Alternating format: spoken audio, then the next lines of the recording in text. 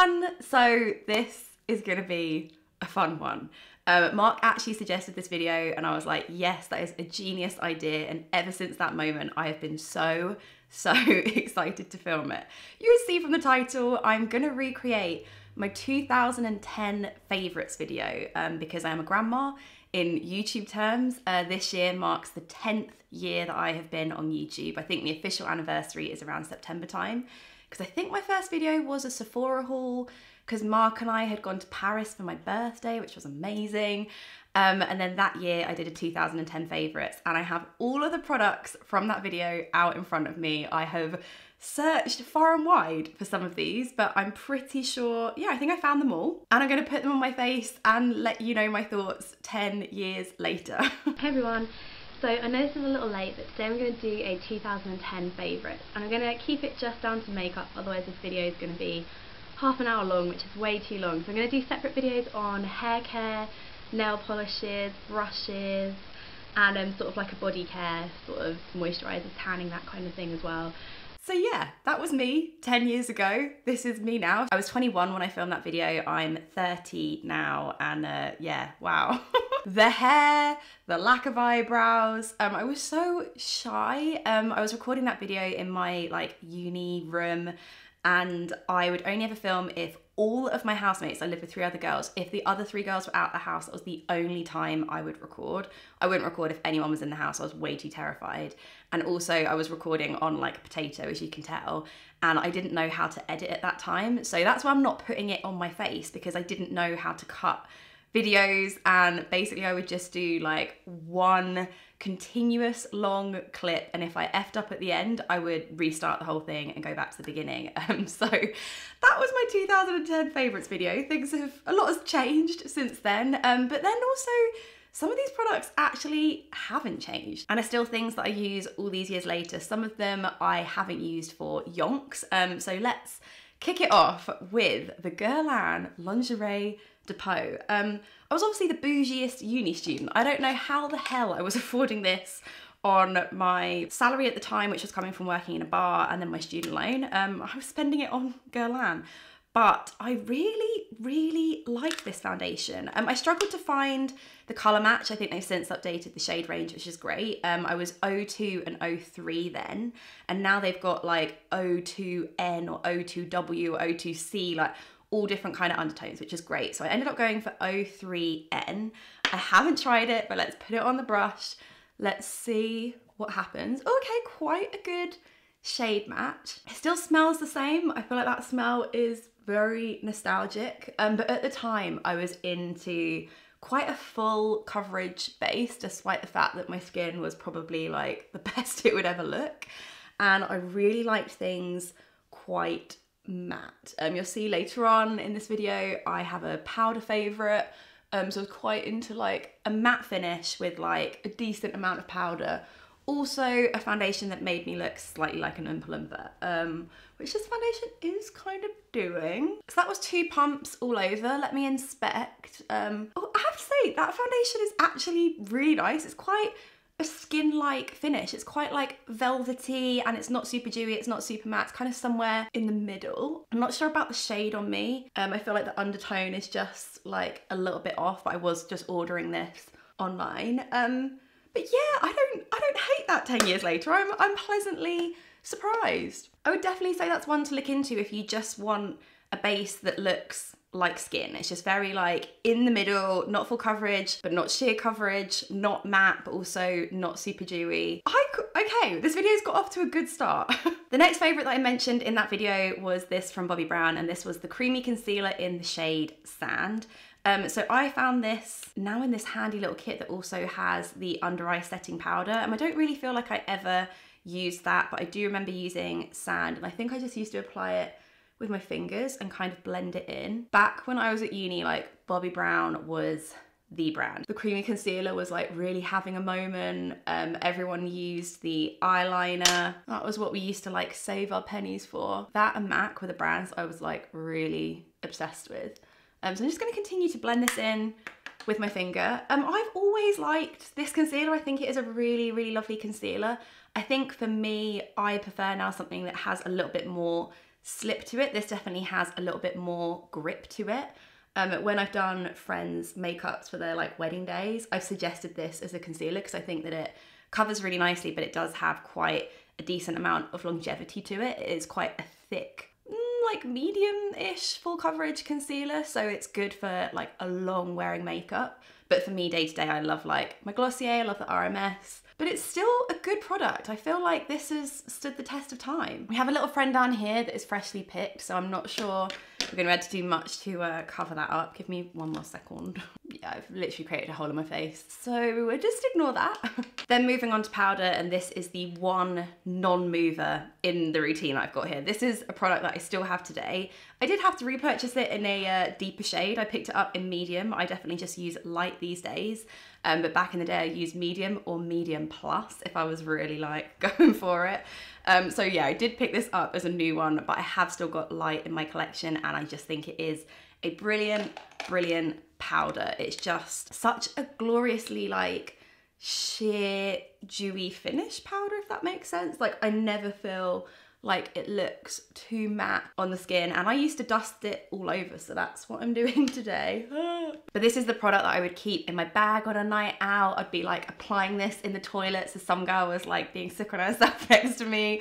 Like this is what I would like dust all over my friends, put all on myself, like no regard for hygiene. I'd had way too many cherry VKs for that.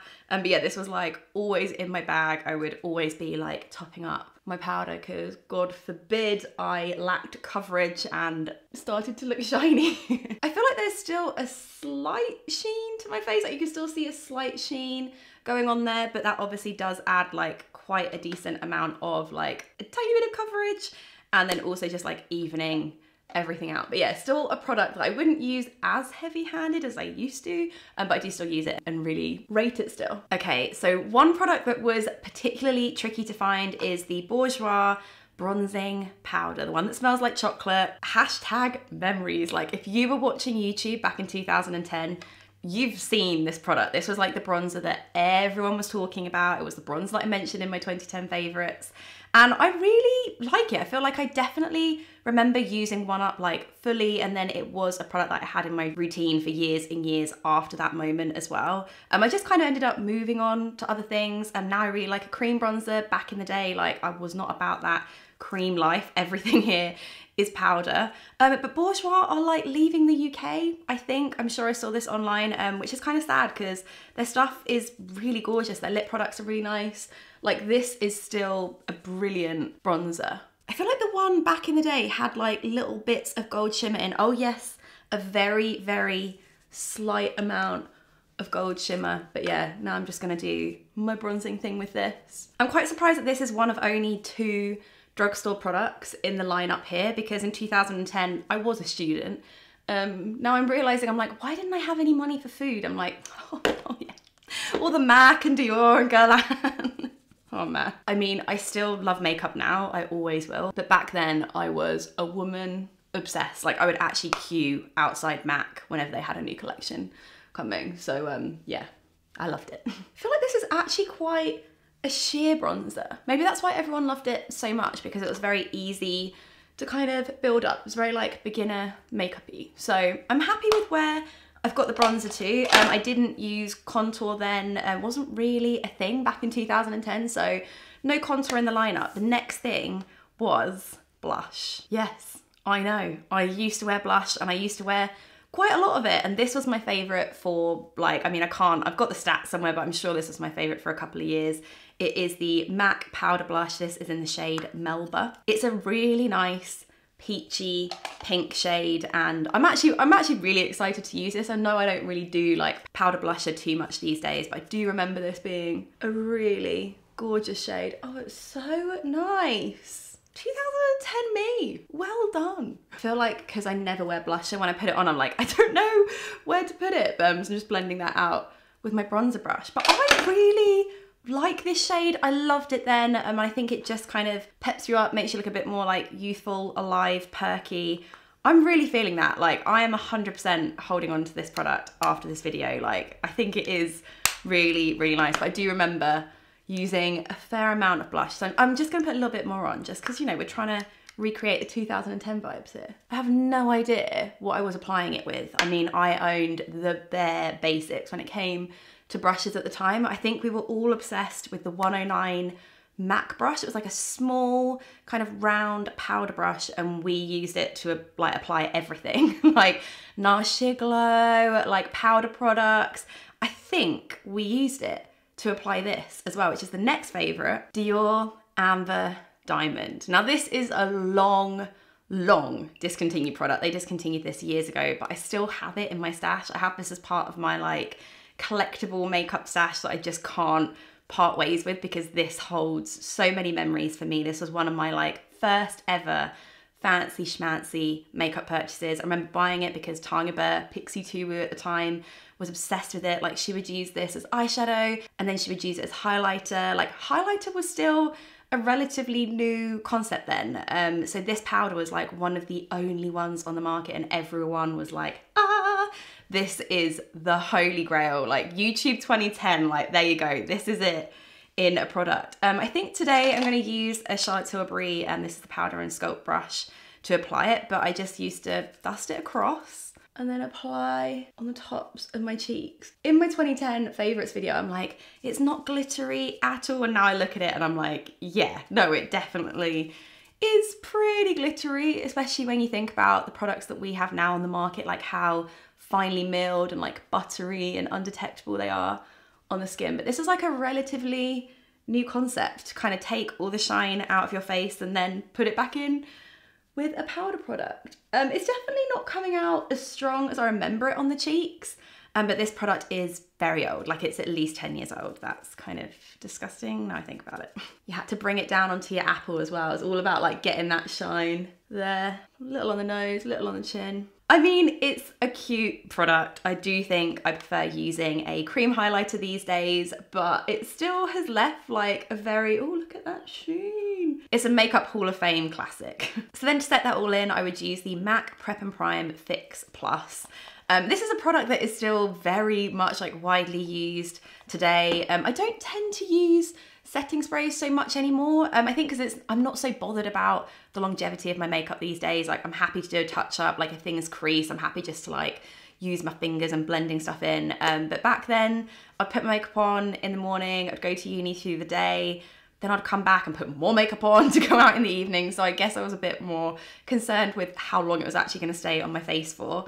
And I mean, I used like quite a lot of powder back in the day, so it was quite nice to add a setting spray just to get a bit of juice back into the skin. So this isn't a product that I would really use now, although I am quite happy to have this back in my stash because you can use it as a mixing medium to like turn eyeshadows into eyeliners. I know Katie Jane Hughes does it quite a lot and sort of has it on hand as a little additional step that you can combine with other things. So happy to have it back in my life, but not sure I would use it in this way. That is a strong spray. Woo! Just waiting for that to dry. Oh my word, look, doing this. Bringing me back. That has actually dried down like quite quickly, so hopefully it's doing its thing and locking stuff in. Let's have a quick chat about eyebrows. So my eyebrows were non-existent in 2010. I had never had a professional look at them at that point. I had massive eyebrows as a child. So of course from like the mid 2000s, I cut them, I plucked them, I like took them all out. So we were at a very, it was a thin eyebrow phase for a lot of people. Like you two were there, like I feel you. I had nothing going on in the brow department. And I think a couple of years later, I discovered MAC Espresso, which I just adored as like an eyebrow in filler. So that was kind of where the makeup world was at that time. It was all like very thin eyebrows, not really doing anything with them. But I did actually mention a brow gel, which surprised me. It was an MUA clear brow gel. I've looked for it online. I don't think that MUA exists anymore. I couldn't find this brow gel. I think it was £1 from Superdrug. It was an absolute bargain, and I just used it to kind of pin what few brow hairs I did have into place. So I'm just going to use my brow gel at the moment, the Blink Brow Bar Clear Brow Gloss, and I'm just going to pin them down. But it's just kind of interesting that, yeah, I didn't really do anything with my brows then. Like brows weren't really a part of the makeup culture. It was all about eyeshadow really, and like base. That's more where people were focusing. So it's a funny old thing, taking a little walk down makeup memory lane. Before we get on to eyeshadow, we need to talk about eyeshadow primer. Now this one really, really tickled me. There wasn't really much available in the market in terms of eyeshadow primers. So everybody used the Urban Decay primer potion. This is the original one. But back in the day, it was in this like genie style plastic bottle that was like full of all these nooks and crannies that you couldn't get the doe foot into. So basically you couldn't get all your product out. So there were actually videos on YouTube of people like sawing it in half, like showing you how to cut it in half with a kitchen knife so that you could scrape out all your product. And I remember doing that. Like I remember sawing it in half, like scraping out all the product. So it's brilliant that they listen to customer feedback and they now do it in a squeezy tube, which is so much better. But I haven't used this product for years. Like I now use the NARS Pro Prime Smudge Proof eyeshadow base, which I think is amazing. So I'm quite intrigued to use this again and like see if it's how I remember. Like I remember really liking it. But I think I ended up using the NARS in the end just because I felt like this was a little bit thick. So let's see. Oh, I'll zoom you in. Zoom. I'm having so much fun. This is brilliant, brilliant, brilliant, brilliant. Right, okay. Okay, not too much comes out on the doe foot. Maybe I should give it a little pump. Okay. Oh yeah, see this was more of like a beige sort of color. It feels very silicone-y, like very silky. Whereas I feel like the NARS gives you a little bit more tackiness. Okay, that's not as like thick and claggy as I remember. Like I remember it being quite thick, but I'd say my eyelids feel, yeah, they feel all right. They feel a little bit silicone-y. Like I'm not crazy about that feeling on my face, but maybe just for my eyelids, like we could let it go. I don't think this will be replacing my NARS anytime soon, but like, okay, we're cool with it. Now I've got my mirror a little bit closer up. I just went in with some more concealer on what is going on my chin. But let's talk about a makeup product that I'm very, very fond of. And I just like get the warm fuzzy feelings when I think about it. MAC All That Glitters eyeshadow. This was like the only eyeshadow that I wore for probably about 4 years. I definitely use this all the way up to the pan. And then I just don't think I repurchased it. I feel like I went on to like a new eyeshadow phase of my life. Like this is very peachy, champagne-y, metallic. And then I kind of moved more into like a matte neutral brown. But yeah, I really struggled to find this. I have a feeling that it's been discontinued and there was some reviews on Makeup Alley that suggested that was the case. So I ended up having to buy this off of eBay, which isn't something that I would recommend doing with makeup, but it looks fine, I hope. It looks as I remember it. So it wasn't the easiest one to get hold of, but let's see how it works on the lids. I mean, back when I first started wearing makeup, I didn't really wear eyeshadow at all. Like wearing eyeshadow for me was like very much a night out thing. But it's strange, I feel like as you get older, I don't know, like I feel like eyeshadow becomes a little bit more flattering, and now it's something that I like pretty much always wear. Oh, look at that. I'm gonna turn down the exposure so hopefully you can see that a little bit better. Ha-ha! Peachy champagne goodness. And of course I applied it with a MAC 217 because that was like the only decent blending brush that was available back then. Oh, it's kind of like a little bit warmer and like peachier than I remember.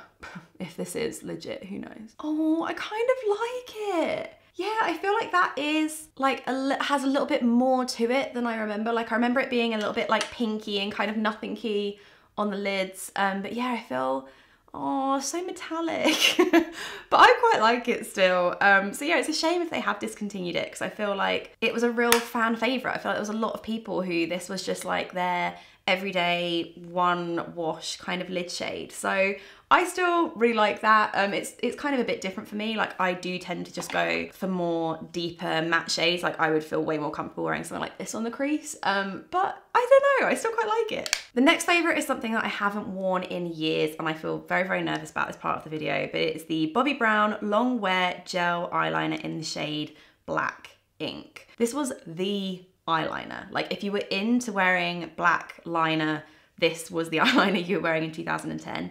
I remember my housemate like going out and putting some gift vouchers towards one of these and I was like, damn it, I need to do the same. And I remember going out and buying it and like we loved like doing our little kind of cat eye flick, putting on like 1 or 2 pairs of false eyelashes for a night out. So this wasn't a like everyday thing for me, but if I was on a night out, this is what I would go for. And yeah, if I was wearing an eyeliner in 2010, it was this. Because I don't wear gel eyeliners, I actually had to pick up a brush to apply it with. This is the Ultra Precise Eyeliner brush from Bobbi Brown. I don't remember what brush I used with it back in the day, but I can pretty much guarantee that it wouldn't have been this. It would have been like the Boots or Superdrug equivalent, I'm sure. But I used to go right in to the lash line and come all the way out and then do like a little tiny baby flick. So let's see what I can do. So yeah, this definitely isn't how I used to do my wing liner back in 2010. But I basically did that thing, you know, like with the meme, and it's like you do one side, then you do the other side, then you do the other side, and you end up with just like eyeliner up to your eyebrows. That's basically what happened here. So we're just gonna pretend that the wing is a lot smaller than what I currently have going on here, because I definitely just used to do like a little tiny baby, like a little baby flick. I would say this is a really hard product to use. I don't know why we all went for this when like I hadn't really worn like winged liner before. I was a real beginner. I find a pen, like a fluid pen, so much easier, and I feel like it's a real faff to have to keep going back into the product. The brush is really nice. I feel like the brush you get a great sort of shape with, but yeah, actually as a product, this is not something that I would like use or recommend. I personally prefer a liquid pen for the like 1 day every 2 years that I do a winged eyeliner look. Let's have a talk about mascara, because I feel like this product sort of sparked the idea for this video, and it is the L'Oreal Telescopic Waterproof Mascara. I picked this up in my Chicago like US beauty haul. I'll put that video up there up in the corner for you, because it's finally available back in the US again. We can't currently get this in the UK, but this was my favorite mascara for like 5-6 years before they discontinued it, and I've thought about it every day since. So I was so happy to get my hands back on it. But you know what? I don't like it. I don't like it one bit, and I don't know what it is. I feel like it makes my lashes really stringy and spidery, and it's just not how I remember it. So whether I just have rose tinted glasses and it was always like that, and that's just how I liked my lashes back then, I'm not sure.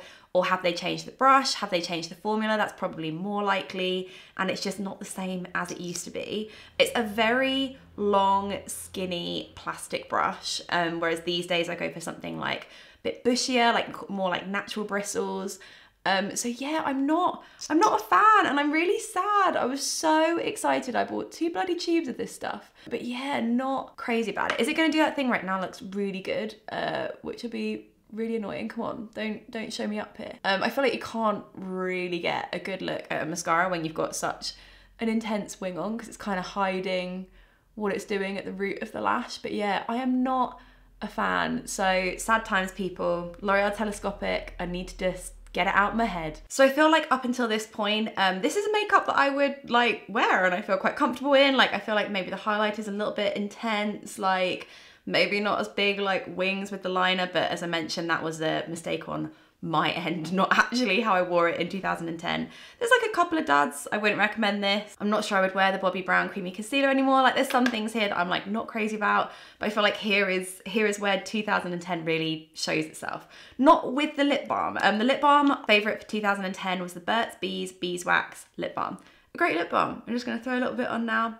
It's really nice. Still a great product. Nice and minty and kind of like a matte lip balm. A really good just like matte lip balm if you don't want to like you have anything on your lips. Mark really likes this. It's great. But the lipstick shade of 2010 was, for me, MAC lipstick in Cream Cup. Oh yes, look at that bright, like bubblegummy pink. I'm quite grateful to my past self that it wasn't Creme de Nude or Myth. Or even Hue. Like Hue, I think was a favorite of the year after, and I wore that down into a tiny little nub, and that was definitely a much more beigey, paler version of Cream Cup. I also really loved Patisserie back in the day. That was a favorite. Peach Stock, enjoyed that as well. But yeah, my favorite of the year was this one. I haven't, it's brand new. A brand new lipstick always looks so good. But I'm gonna do the deed now. We're ready for this. Oh, and I would wear it really full on as well. So I didn't wear it as I wear lipsticks now, kind of like put on, like lightly patted in. I went like full on, full coverage. So wish me luck. I mean, it's not terrible. I just feel like my own natural lip color is quite rosy and like a deep pink. So when you put something so cool over the top of it, it looks a bit jarring. But yeah, I mean, it's not Saint Germain. Was it Saint Germain that everyone wore that was like a bright like really intense, like candy floss pink. What was the other one? There was like a lavender, was it lavender wit? Like actually a lavender lipstick. I feel like it could be more cool toned, so I should be grateful for this. So not something that I would personally wear these days or feel like comfortable wearing, but also not terrible. Like it worked for the time. It wasn't putting Rimmel Hide the Blemish on your lips, which I did do in previous years, thankfully pre-YouTube. So I'm not angry at it. I'm also not wild about it, but yeah, I feel like this really does make the look, you're like, oh yeah, 2010. Then over the top of that, I would use the Clarins Instant Light Natural Lip Perfector. And again, that is something that I just wouldn't do now, like doing a lipstick with a lip gloss over the top. I just couldn't be faffed. I would either do one or the other. So I'm just gonna squeeze this out. I'm actually gonna put it on my finger so I don't end up like getting cream cup all over the applicator here, and just dabbing that on top, because as if that is not shiny enough, we need more shine. The Clarins lip gloss is actually really nice. It's still a favorite of mine now. It's my mum's favorite lip product, hands down. A gorgeous like balmy gloss, which I think I was first introduced through Sam and Nick, Pixie Woo. I feel like they used it, saw them use it, had to buy one. So yes, there you go. That completes the 2010 makeup favorites video / look now on my face. I'm pleasantly surprised. I'm not gonna lie, I'm pleasantly surprised. There's a lot of products here that I like, would still use, would still recommend. And yeah, the kind of eyes and lips which I thought would be the issues here like aren't as terrible as I thought. That was a very enjoyable walk down makeup memory lane. Like, please let me know any of your like old school makeup favorites in the comments down below. Were there any of these products that you had? Did this like conjure up some fond memories for you? Let me know. But yeah, thank you so much for watching, and I'll be back soon with a brand new video. Bye.